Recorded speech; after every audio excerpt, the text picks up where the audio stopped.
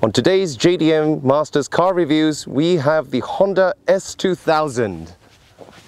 Now, a lot of misconception about what VTEC is when people say that VTEC kicks in. The F20C is a short stroke engine, which means low center of gravity. With F20B and the C, F20C 2-liter Honda had never produced a rear-wheel drive car. Flow out like that, but the original one. Look at the rivals here. Mazda Roadster NB, Mercedes SLK, Z3 and Porsche Boxster. Hi guys, and welcome to another episode of JDM Masters Car Reviews. And today we have the Honda S2000, which is one of the last true 90s JDM classics. And we're going to be taking a look at what makes this car special. So come join us.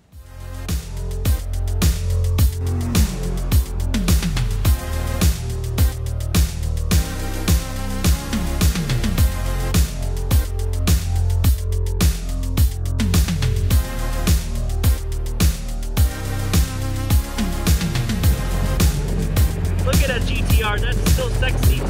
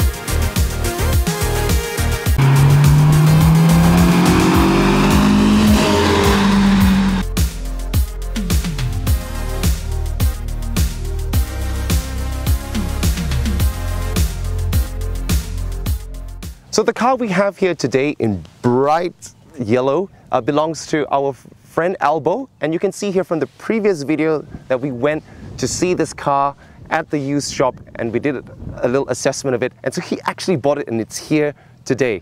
So thank you, Albo, for letting us review your car. So let's start off first with a bit of facts. The Honda S2000 was manufactured between 1999 and all the way up to 2009. Now that 10-year shelf life that was on sale is actually quite long if you were to talk about cars like the Civic or the Accord, normal passenger cars, which usually in Japan has a 4-year cycle, but it's quite normal for a sports car. If you look at the NSX, it was on sale from 1990 to 2005, which means it was 15 years. But one of the reasons why this car was so popular along fans all around the world that it just stood the test of time in terms of design. Now, one of the reasons why it was so popular, or rather why did Honda keep it in production for such a long time, was that it made various small improvements over the course of time. Now, unlike cars like the STI or the Lancer Evolution, where it was a clear distinctive evolution of each year model, in reality, in Japan at least, the S2000 had as much as 6 or 7 variables. And if you look at the model code called AP, followed by a 1 or a 2, so the 1 signifies that it's got an F20C 2-liter engine, and the AP2 signifies that it's got the 2.2-liter F20C. Now, a little trivia here. In 2003, Honda upgraded the 2-liter to the 2.2-liter for the American market, but actually kept the AP1 designation 2 liters, although it did get a facelift, and they kept it until 2005 before they introduced the 2.2 liter, ending a couple of years later with the final Type S. So they'd made incremental changes, and this is designated by the number code after the AP. So this 1999 and 2000 version starts with 100, and then it goes 110, 120, and so on. Now let's look into why Honda, before they made this car, was typically known for being a specialist in front-wheel drive sports cars. You had the Civic, the Integra, and the Prelude, and of course, that crazy supercar called the NSX that was derived from their dream to create a supercar that beat Ferrari and Porsche back all the way in the late 80s. But we're not talking about that. We're talking about what was basically a spiritual successor to their first sports car called the S500, and was followed by the 600 and the 800. The name S in the S2000 comes from that. The 2000 is supposed to signify two things: the initial 2000cc capacity, like the S500, 600, 800, but also it was Honda's 50th birthday gift to themselves, celebrating 50 years of the company's history and to reach a new car for the 21st century, for the year 2000. So let's go a little bit back into 1995 when they came up with this concept called the Sports Study Model, or the SSM. Now the SSM was shown at the Tokyo Motor Show in 1995 as a concept for what was their vision of an F1 car in rear-wheel drive FR platform. Now this was already coming from the experience making that mid-engine supercar, the NSX, and a lot of people probably wouldn't be able to afford an NSX. Like in Japan, it was set at the price of 10 million yen, perhaps much more overseas, and that's like 3 or 4 times the price of a Civic or an Integra Type R. Honda wanted to create a new generation sports car, something they've never done before, that was more affordable to the common man. But also, it was a culmination and a collection of all their various technologies into something very, very special. Now, coming from the SSM concept model, Honda knew exactly that they wanted to make an FR, front engine, rear-wheel drive platform together with a convertible or a cabriolet style car. Obviously, this is coming from the S500, 600, 800 tradition, but also something that they had never produced before. Now, up till that point, you have to understand that Honda had never produced a rear-wheel drive car, minus the NSX, of course, but that like a front engine rear-wheel drive car. And in the midst of the competition with rivals like the Mazda MX-5, the Nissan Silva, and various other rear-wheel drive cars from other manufacturers, Honda being Honda, coming with the history of racing technology and in F1, and just the company having its own quirky kind of thinking, needed to do something very, very special. And in the Honda tradition, they decided that they would make something contemporary, but yet very, very different under the skin. So now let's have a look at how they actually came to developing this particular model. In 1997, after the SSM concept, Honda brought their prototype to the Nürburgring and also to the Swiss mountain roads, and they spent a whole year and a half just testing up to 30,000 kilometers up and down on practical roads, because they knew that they wanted this to be a successful world car, not just for the Japanese market, but also for the American market, and most importantly, the European market. It had to compete with the likes of the Porsche Boxster, the BMW Z3, the MGF Roadster, and various other contemporary European cars. And it had to do better than all their rivals, just as how the NSX managed to topple the mid-engine Ferrari in 1990 and also the Porsche. So this was Honda's aim. If they had to do something, they had to do it better. And all that development led into what was the final form, as you see here. Now, the man who was put in charge of this project is an engineer called Shigeru Uehara. Now, fittingly, of course, because this gentleman also was responsible for the Integra Type R DC2 and the NSX. So Honda doesn't have that many sports cars. What better way to make the next generation sports car from 1990 than this man? Now, interestingly, Uehara-san drew his inspiration for the S2000 from 2 different concepts. One was the F1 car that had the engine in front, and the other, as a flesh out to that very concept, was actually a Caterham 7, as you can see here. Low center of gravity, sitting low and wide, with the driver almost at the rear wheels, and lightweight. This was actually his original concept for an inspiration for this car. And looking at the final form from the original, as you can see here, this is the SSM. It's not really different, except for a little redesign around the headlights, but the whole basic concept stays the same. Now, the other inspiration that Uehara-san had was from Honda's first F1 car, the RA272.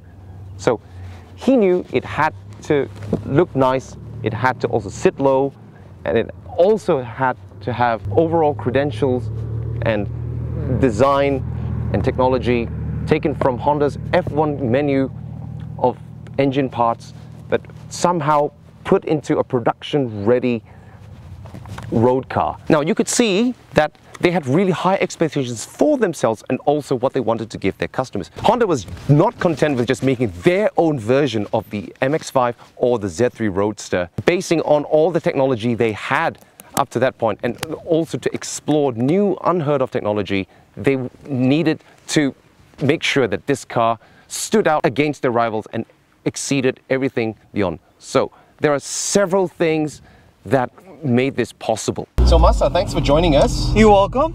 Albo can't be with us on the drive today. Yeah, unfortunately. Yeah, but we have another session with him later in the night. But the reason why you're here is because you also considered buying an S2000. In fact, you were the one who introduced or persuaded Albo to get into the S2000. You rented a AP2 Type S. Yes, exactly.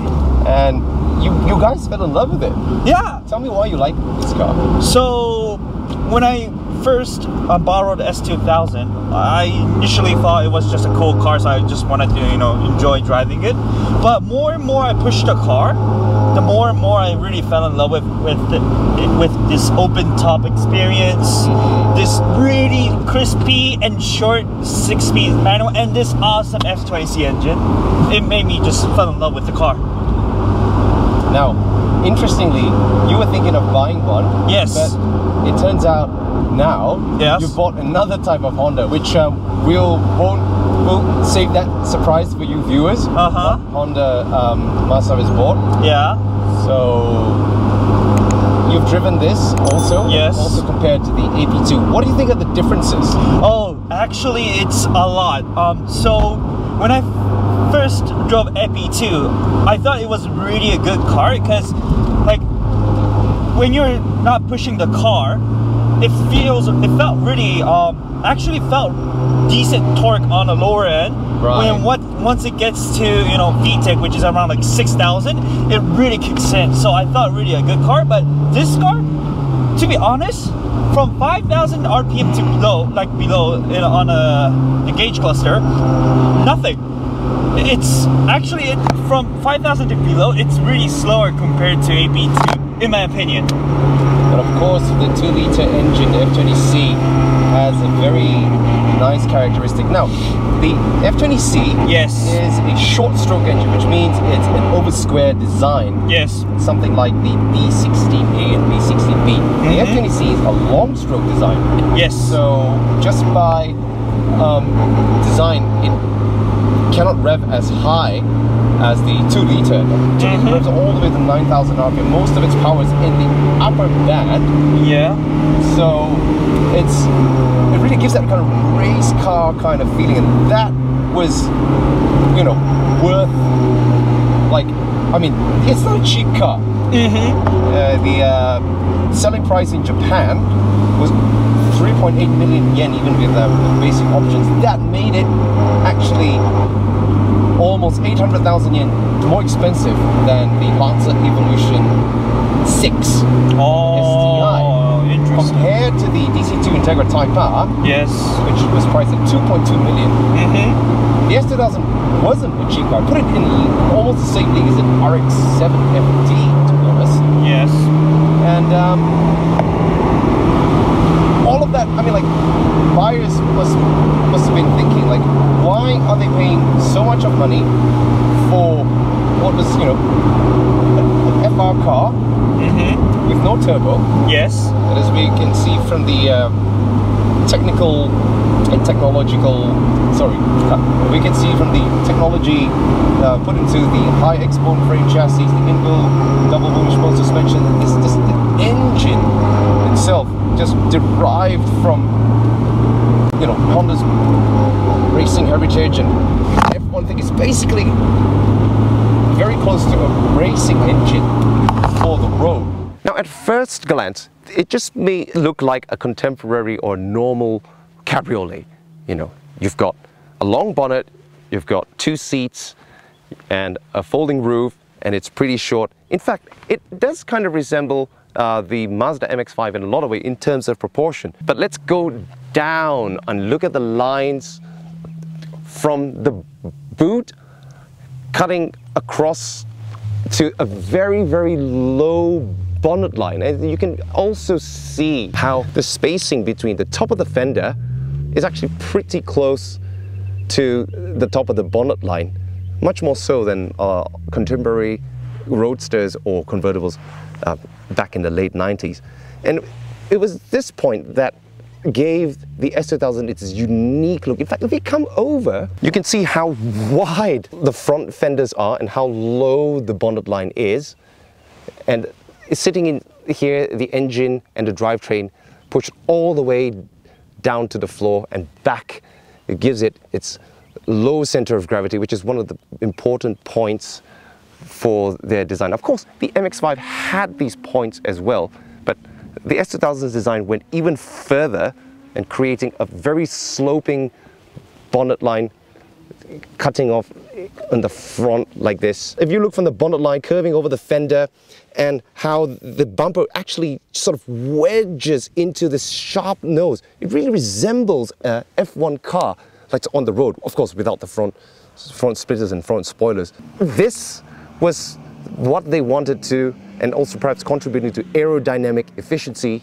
And if you go to the side here, the coefficient drag, really, and if you look at how the curvature from the bonnet line goes all the way over the long bonnet, sweeping over the windscreen, and it's quite self-explanatory how aerodynamic the design is. When you have the top up, the space between the rear seats and the back of the boot is also at a higher line, so the boot's actually raised, but then sloping down, and even without the optional wing, the third brake light is kind of worked into a sort of gentle wicker spoiler that feeds air upwards. And even the lines here, how there's a curvature starting high and going low, and there's just so many gentle creases and curves on the body design that, in my opinion, actually stands out even today. It doesn't look dated at all in 2020. Let's have a look at the rear light. This car doesn't have the original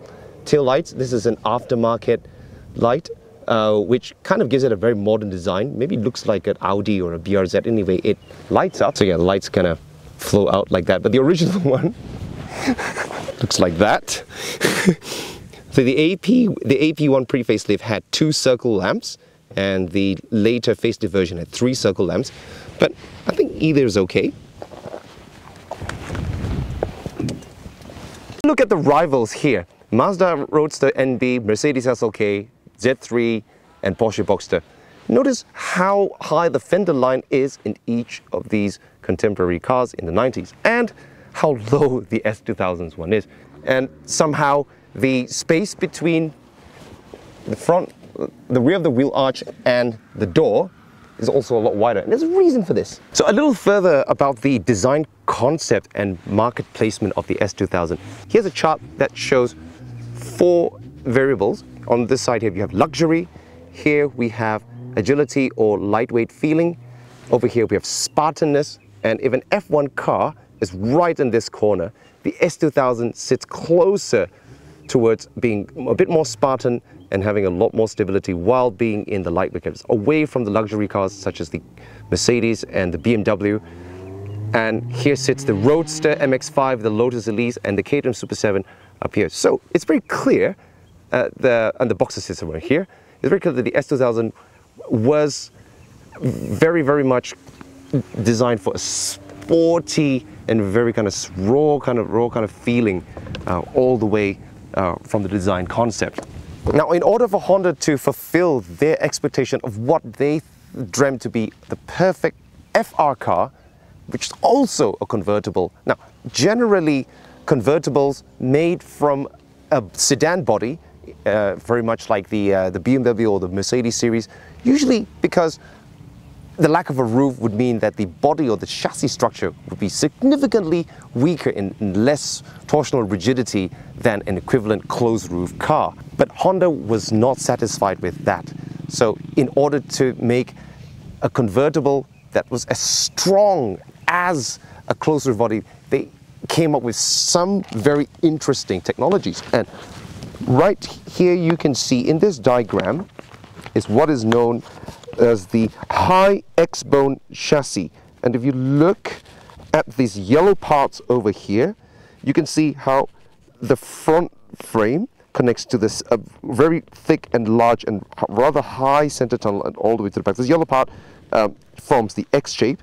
And this diagram over here shows that this dotted line is where the floor line of conventional cabriolets usually have. Therefore, the body rigidity is only relying on the floor. This solid line here is the line that goes almost straight in a very high position, which gives the basic structure, low center of gravity, but also very, very stiff. And you can actually see it here.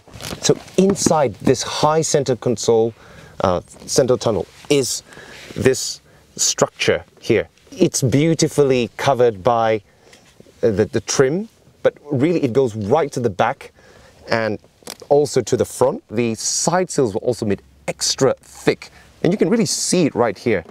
In order to make this structure meet 21st century safety standards and rigidity, they actually went through a lot of testing and a lot of development, and basically this entire chassis had to be handmade in the same factory as the NSX, which we're going to talk about in a bit. Okay. Also, what makes the S2000 so expensive and so unique, it's not produced like a conventional mass production car like the MX-5 in normal factory line alongside other models. Where was this S2000 produced? So the factory was called Takanezawa, which is located in Tochigi, but now the plant doesn't exist anymore. Oh. Some of the body panels for S2000, especially the floor panels, were welded by hand. Actually, oh wow, yeah, that's interesting. It's really interesting. Consider that all those other manufacturers, the panel stitches were made by robots, essentially. I see. Because of the specific design of the high X-bone frame chassis and the wide side sills, even though it was steel. Yes. Now to weld that aluminum body of the NSX, they had to actually develop special machines which weren't in existence in the industry at that time. At very high voltage and very high temperatures. But what did they do to manufacture the steel body of this car? So when you weld the NSX, aluminum body, you need that power. But if you use that in a steel body, all those the stitch points gonna melt. So that's why the Takanezawa plant actually made special only for S2000, welders, just to produce S2000. Right. All this contributed to very high production costs, explaining its high selling price. The S2000 suspension is derived very much from the NSX supercar, using double wishbone front and rear. But another unique thing about the double wishbone suspension used on the S2000 is that it's an in-wheel type, where the upper A arms are actually, the whole assembly is inside the wheels, very much like the Toyota Supra and also the Mazda RX-7 and the MX-5. The rear suspension, this is the front. You can see it's inside with the steering tie rod here. This is the rear with 3 links on the bottom, and no trailing arm. Also, it's in-wheel, and the gas dampers for the rear has a separate reservoir, very much like something used in much higher end cars. The rear subframe that also houses the rear differential and the torsion LSD, which is the same type used by Toyota for its linearity, is also pretty different in design and a bit complicated even by modern day standards. But back in the late 90s, Honda really tried a lot of different ways and something very unique. There's a lot of bushings to hold the rear differential from both sides. This is the diagram of the torsion LSD, which is a Type B type, and it has these gears which push torque to the wheel that needs it the most. So typically a torsion LSD, senses torque and sends it to the wheel usually, which is the outside wheel when the car is turning. Overall dimensions of the S2000 isn't actually very, very big. At 4.1 meters long, it's almost the same length as the Civic Type R EK9, but its wheelbase is much shorter at 2.4 meters. That's 200 millimeters. That's 200 less than the Civic. Of course, being a rear-wheel drive car, it's possible to have the wheelbase a little bit shorter for that extra agility. JDM version of the F20C, and we're going to see in a minute, is very different from the American or the European versions. We can see from here, this is the compression ratio at 11.7 versus the export spec of 11.5, I think, and it gives 250 horsepower or PS at 8,300. It's really, really high. And now we're going to talk about the highlights of this particular engine. So Albo's car is not 100% stock. It has the modulo optional front lip.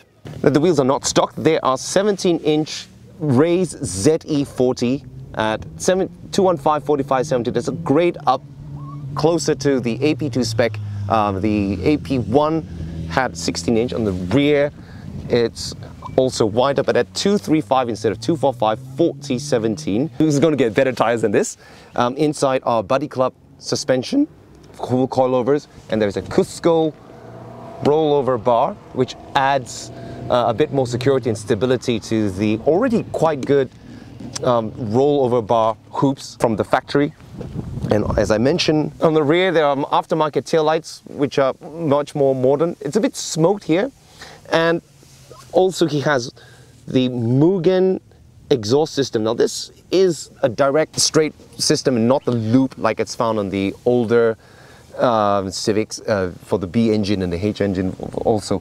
Other than that, the car is pretty much stock on in terms of engine power and even the ECU. Oh, and there's also a Cusco two-way mechanical LSD, which makes it really tight in the cornering. So all these additions are something that he always wanted, and it's also something that a lot of S2000 owners do before they take the car to the track or a bit more serious driving. The power plant of the S2000 is what makes it a world-class beater back in 1999. Here is the cross diagram of the F20C 2-liter 4-cylinder engine with twin-cam VTEC. Now, of course, VTEC, as a lot of Honda fans or JDM fans might know, is some magic valve system that gives much more power without the use of a turbo. But what is actually VTEC? Now, a lot of misconception about what VTEC is when people say that VTEC kicks in. It switches from a lower power to a higher power. But in actual fact, Honda's VTEC engine was designed from the outset to have a very specific high output per capacity. And the VTEC mechanism basically utilizes a lower speed cam to make it more drivable at city speeds, and also to give it more low-end torque. Now, this comes from their racing technology and experience in F1 and also with racing engines. But we're not going to talk too much about that today. Now, the F20C engine was the 5th in their line of twin-cam VTECs before the K28. The first, of course, being the C30 series from the NSX, the B16A from the Integra XXI and the Civic, and the B18C in the Integra and Integra Type R, and the B16B in the Civic Type R, and also not forgetting the very famous H22 engine. That H22 engine was also existed as an F series, and this is what it is, called the F20C. It's actually based loosely on this engine here in this JDM Accord SIR called CF4. Right here, you can see here it says F20B. The F20B is actually based on the H22 engine. Now, the H22 and the F engine is basically almost the same in terms of design, but this is a 2-liter. The only similarities between the F20B and the C are the bore spacings and the overall dimensions.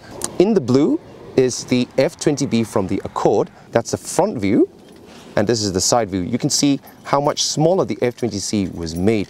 Now, the big difference is also in the engine block. Now, something very interesting about the design of the engine block. So Honda is very well known to have absolute precision and using their extensive F1 technology to make engines. And so starting with the block, in the previous B series, it used cast iron cylinders, but for the F20C, in order to make it lighter, they use what they call FRM, which is actually called MMC. MMC is called, it's not Mitsubishi Motors, it stands for metal matrix compound, which is a process of lining the cylinder walls with a composite fiber in order to give it its strength, but also makes it lighter. This process was used on the NSX C series engine and also the H22 engine, but not for the B series. But because the actual weight of the block coming from this heavy H engine was bigger, in order to make it a more reliable 2 liters, they turned to this technology. And another interesting addition is this part right here. This is a ladder frame chassis, as you can see here in the reference video from Best Motoring and Spoon. They explain how this is a very important part that affixes to the bottom of the block in order to reduce vibrations, enables this engine to rev to almost 9,000 RPM. That's crazy if you think about it. The actual rev cut is 8,900 RPM, not 9,000 RPM like in marketing material. For a production engine in 1999, this was unheard of. Even territory that Ferrari engines could not reach. So the JDM version is 250 horsepower, making it 125 PS per liter, which was the highest output for any engine in the world at that time. It was only beaten by the Ferrari 458 Italia 10 years later. So let's learn about what are the things that went into making this. Now, the engine was a big step up from the B18C and the B16B. Everything from the design of the pistons to the skirt, the small end bearings to the crankshaft. As you can see, it also a redesign of the VTEC mechanism, hollow camshafts, roller rocker arm system, lightened valves, and hand-ported intakes, which is the same process used also in all the Type R engines. So this was a very bespoke engine with all of the best of Honda's racing and sports car technology. This also explains why the engine head cover is red, even though the S2000 is not a Type R. Red engine heads were only used previously on Type R models, but the red engine cover, which is also used in the Prelude Type S and the SIOS spec, as well as the Euro R, signifies that it's the highest output spec of that engine family. So it was a Type R type of engine mated with an open, high rigidity body structure. Now, let's have a look also. Another interesting thing about the cylinder head. Here's the intake, and there's the exhaust cam sprocket. It's using a chain over the belt, but it's not going over these two traditionally. It has a third cam sprocket run off the crankshaft and also to the oil pump, making the valve head design very, very small. You can really see here. Now, F20C, see how narrow it is compared with the much larger F20B block and the H22 block. So it's hard to believe that these two are actually related. Why was Honda so obsessed with making the engine as compact as possible? Now, if you look at where the engine is placed, this strut bar, which is not standard by the way, is where the top of the upper mounts sit. And usually on FR cars like the Roadster or the Altezza, the front of the engine block kind of comes up to here. But in the S2000, it's actually sitting well behind the line of the front suspension, giving the static weight distribution or mass distribution of 50-50. Now there's a little misconception about why cars or sports cars should have 50-50 weight distribution. Now this is of course ideal, as marketing material stipulates, that just having 50-50 weight distribution is really good for handling. But of course it's more complicated than that. When a car accelerates or brakes, it transfers weight from the front wheels to the rear wheels. So that's not what it's about. You can have a high pull of moment where you have weight on the wrong side of the car. But what Honda engineers have done was to achieve their 50-50 by pushing all the weight inside of the wheelbase, which is why the engine is as far back as possible, and the front wheels are pushed way forwards. And you can see here the front has basically all the lightweight parts like the airbox and the radiator here. In fact, there's a lot of space, and you can see the stabilizer bar. And if you remove this, there's basically not much weight. The rear has the very strong rollover hoops here. The spare tire sits underneath and the electric folding top. And so somehow this manages to get a 50-50 weight distribution along with the big meaty subframe. But that means all of the weight is actually pushed inside this narrow wheelbase, which is one of the secrets of why the S2000 can handle much more sharply than a lot of its contemporaries. Now, if you look carefully, you can see that the engine is actually tilted about 15 to 20 degrees towards this side, meaning that it can sit lower in the drivetrain. The exhaust is on this side and the intake is on this side. Now, interestingly, a lot of other manufacturers' cars have it reversed, but Honda engines rotate in a reverse direction. Actually, the K28 then goes back to the normal direction, but this is the same direction as the B series and the H series over there. As we mentioned before in the Integra video, the engine is sitting on the right side and the gearbox is sitting on the left side. So just imagine taking this configuration and throwing it into an FR. That's quite quirky, but that's something that Honda has chosen to do, because another important point is how weight is distributed also on the left and right of the car. So it's not just front and rear with weight distribution. Honda's been very well known to weight balance their car and corner weights that are almost equal with one driver sitting in the seat. So they perhaps considered the layout of components around the engine bay and around the car as well. And this is just something that they're very, very meticulous about. The F20C engine also features a lot of technologies that were developed after their experience with the H22 and the B18C. Made specially for the F20C in order to achieve that high output. The intake manifold was changed in volume and made more straight in the intake design, very similar to the Type R. So that's coming from the Type R experience and technology as well. On the AP1, throttle body is still operated by cable, and on the AP2 became electric. So there's minor changes here and there. A lot of the base technologies, such as the roller rocker arms, crankshaft design, were then later used on the very popular K20A engine. But still, that engine only outputs 225 horsepower maximum on the FD2 Type R.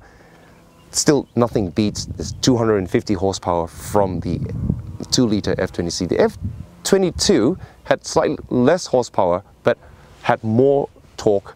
That's also something remarkable about such a high output engine. In 1999, it achieved the emission standards for the year 2000. It was awarded 2 stars by the Japanese standard. So it was something that Honda were very proud of. They managed to achieve a very high specific output per liter for a naturally aspirated engine, which is actually quite hard without a turbocharger, but yet achieve emissions clean enough for Europe and America. What I personally like as a sports car enthusiast, and also been following Honda for a long time, is that the flexibility of the engine's power band compared to other 2-liter engines of that class. It had more than enough torque, but when the high cam switches over, not VTEC kicks in, technically we call it, when it switches over to the high cams, it really gives that surge of power that isn't overpowering.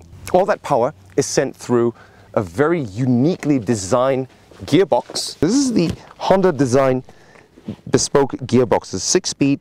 Looks like it's just a normal conventional 6-speed transmission with the six gears laid out, and you have the top shaft here. And already this looks very, very different. The diagram over here describes that this is how a conventional FR gearbox is laid out. You have all the 6 gears and the reverse gear in the same unit.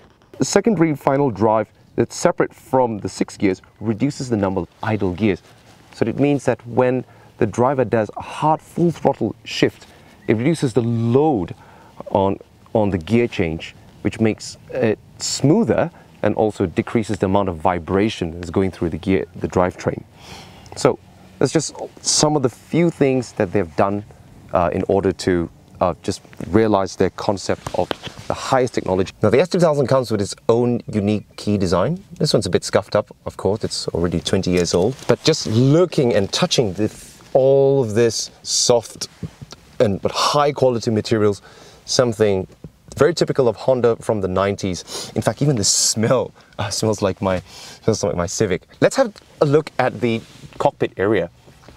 You can see how it's extremely driver focused, and you have the aircon vents here just for the driver.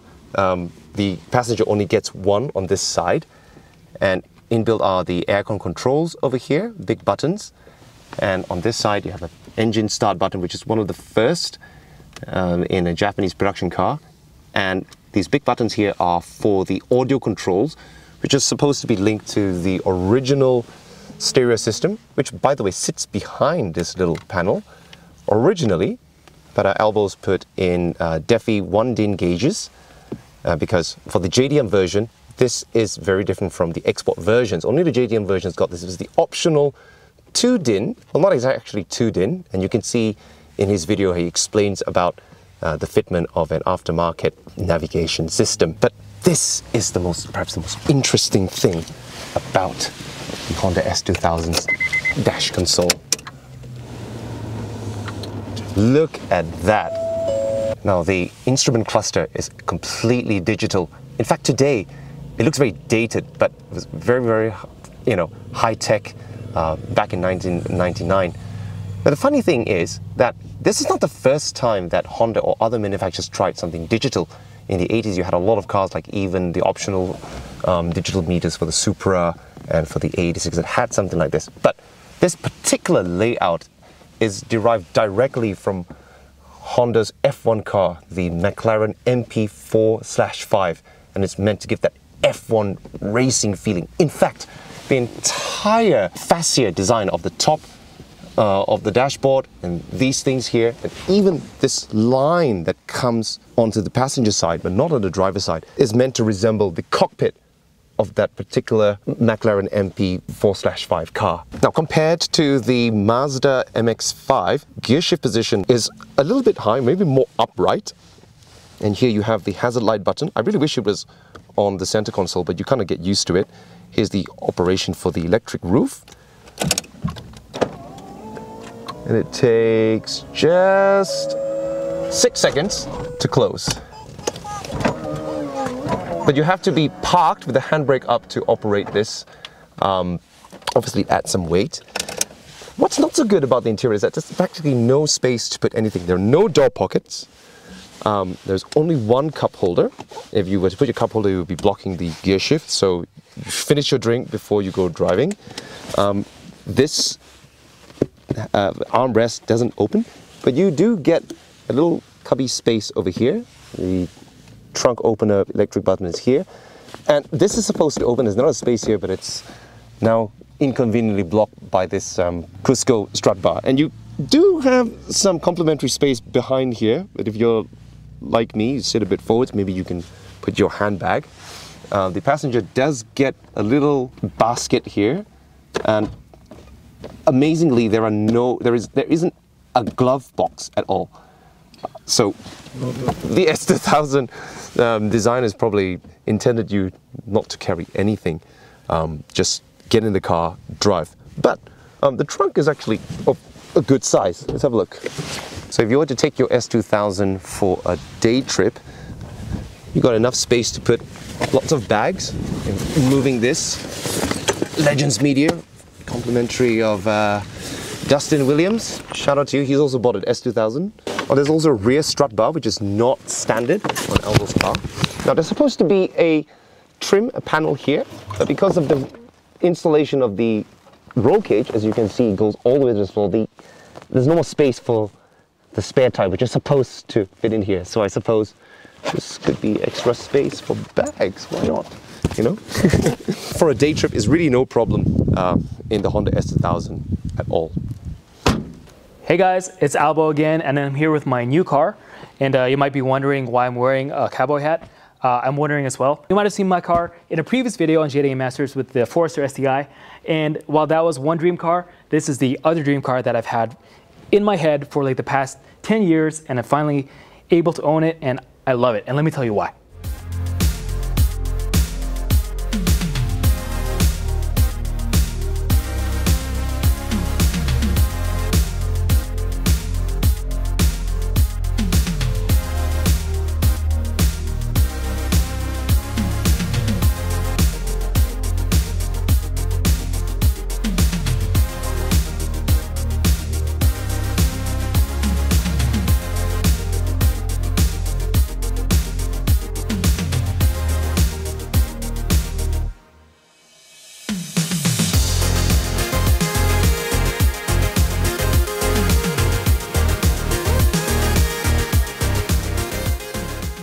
This is my new Miata, my new S2000, and guys, I love this car. Coming from a Miata, my NA Roadster, this is basically that car, just like the Super Saiyan version of it. Just looking at it, I love the lines. This is a car that I've loved and wanted to own since Gran Turismo 2, like 15 years ago when I was playing that game on the PlayStation 2, the PlayStation 1. And this car for me just kind of embodies the PlayStation generation, which I'm from, in a car. And so that's why it really is a dream car. And what I'm so happy about is the fact that it really lived up to my expectations. I was kind of imagining a motorcycle on 4 wheels, and with the 9,000 RPM redline, that's exactly what this is. It's such a joy to drive, and I love how it's got that Honda reliability and build quality. Everything feels really well put together, even though this car is model year 2000, so it's a 20-year-old car, but it feels like you could buy it today. You could roll up to the showroom in Honda and you could buy one of these today because it's just that good. And I'm extremely delighted to own this car. So in previous videos, I've described this car with the word sublime.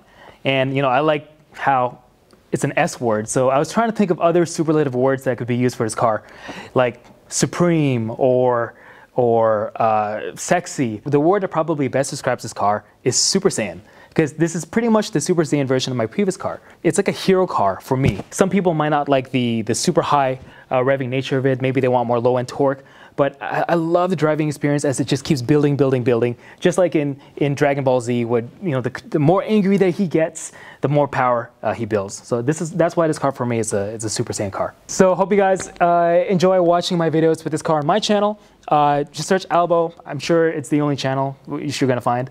And yeah, I love this car. It's a dream car. So in conclusion, the Honda S2000 still remains unique in its market placement. I don't think there's been any other car that would equally rival the Honda S2000 in its approach to the unique technologies and its performance. The MX-5 was never really meant to be a true rival to it. It had lower power, was also easier to drive. The Honda S2000's very sharp handling, and it's unlike most traditional FRs in the way it moves, and with its high revving engine, it really demands a good driver. Some people say that it chooses its driver, but also the maintenance cost is a bit high. It demands very good oil, for example. You need to take care of certain parts, and these cars are now coming close to 10 to almost 20 years old.